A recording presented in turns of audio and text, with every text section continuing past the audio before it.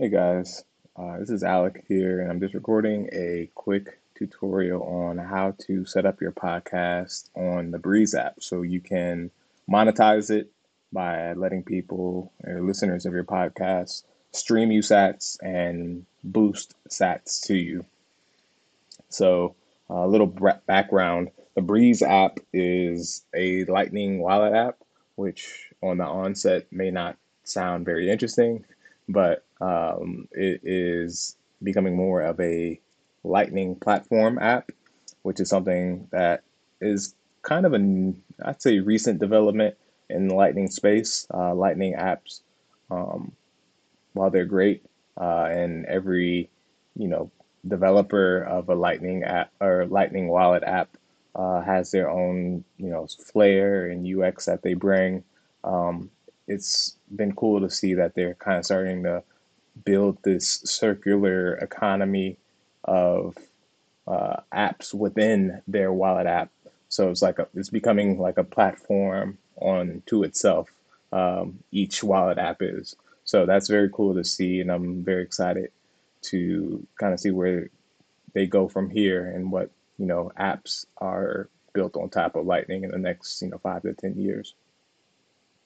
But focusing on Breeze here, they recently added the ability to stream podcasts inside of their app. So you can add your podcast into the app, and then kind of tying in Lightning, they have allowed people to monetize their podcast by streaming sats and boosting sats to their favorite content creators.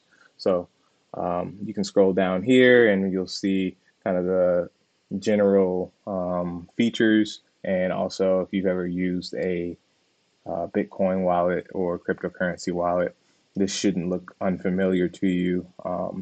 Just in general, this app is pretty clean and simple. So I don't think even a novice shouldn't feel too intimidated by what's going on inside of the app. And I'll kind of go into the app a little bit more later in this video. And before we get into the actual tutorial, I got just one shameless plug. So I've actually written a blog on how to do this as well. So if you'd rather just read it and not watch the video, totally fine. I'll leave a link for this somewhere for you to get to. But yeah, that's toward the bottom of the blog.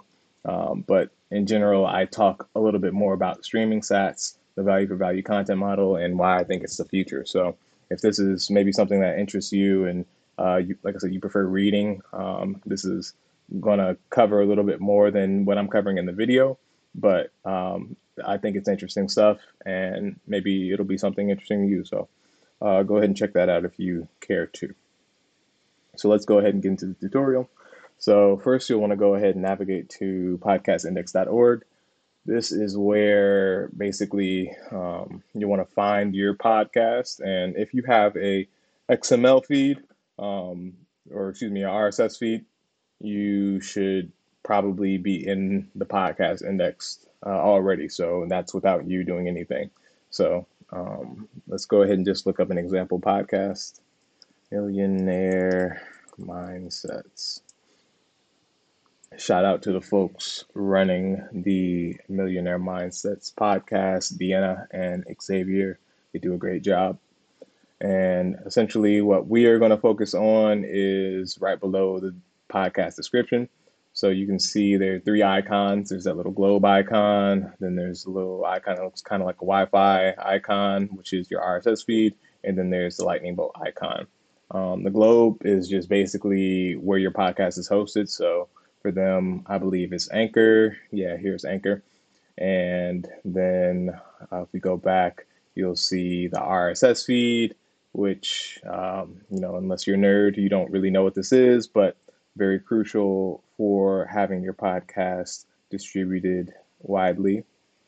And then the lightning bolt icon, which will link you out to podcasterwallet.com.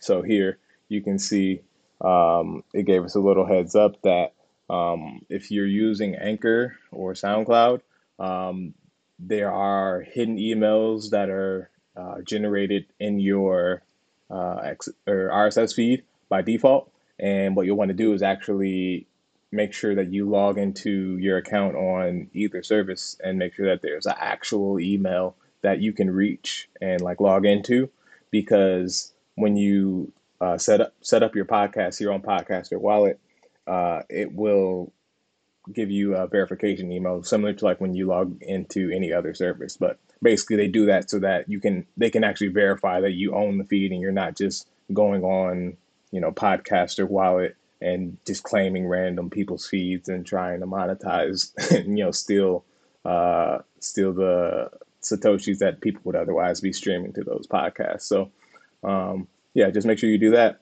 And just to kind of show you visually what that means, if we look at the Millionaire Mindsets RSS feed, you can see if I highlight this block here, you see iTunes owner. Basically, there's a email here from, they're on Anchor, so there's some, random Anchor email that's generated when they created their account. Basically, they'll have to log into their Anchor account and put like an email that they can actually reach, and that will update accordingly. So yeah, make sure you do that, and then you should be golden to move on to the next step. So yeah, this is, for instance, this is their Anchor feed. You put in my@email.com and click next, and you'll get that verification email. So after you do that, you'll want to log in, and I'll show you what that looks like. All right, so after you've verified your email and log in for the first time, this is what you should expect to see.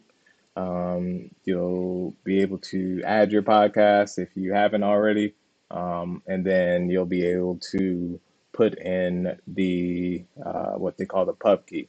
So um, the pub key is essentially your Lightning Lightning node public key hash, and this is one that I run here, basically so that we can get a gentleman of crypto up on Breez. And this is all totally self-hosted by me.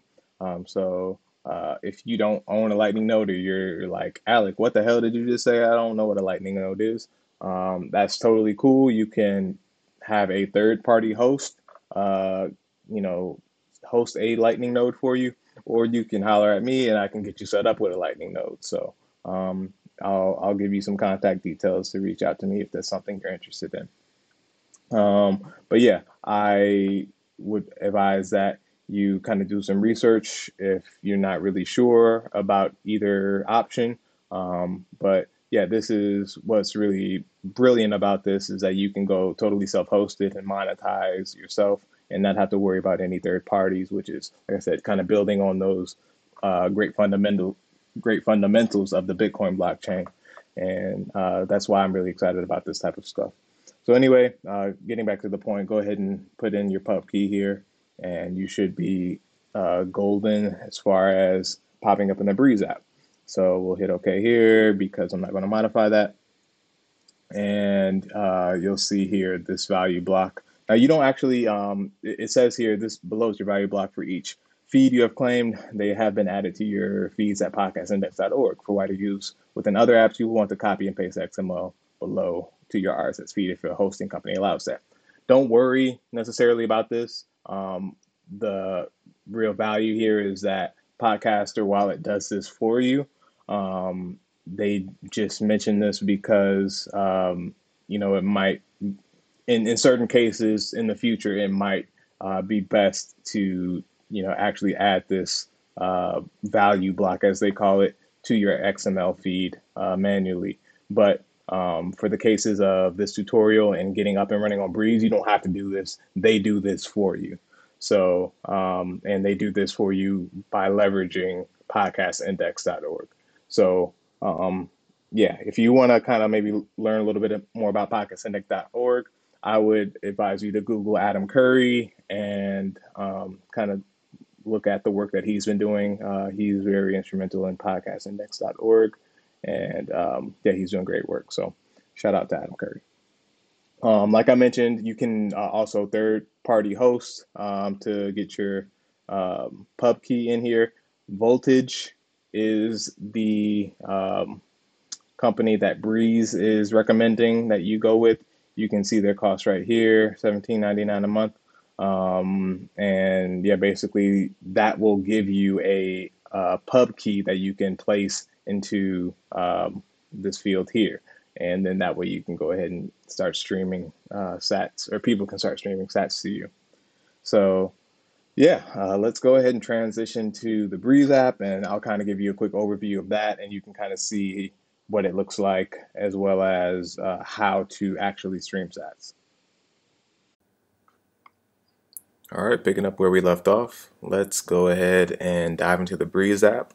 A quick note on Breez app for iOS, you have to, and they'll kind of explain this when you go to their website if you choose to download it. You'll have to download an app called TestFlight, which is the only place it's available currently, just because they're kind of still developing this. You can see it's version 0.11, and yeah, basically that's how they're deploying it currently, but in the future it should be listed in the iOS App Store. So at the time of this recording though, that's how you have to get it if you're on iOS. So we'll dive into the app here, and I'm already at the podcast, but let me kind of go back to what you might see. So yeah, this is like the main page that you'll be landed on when you first open the app.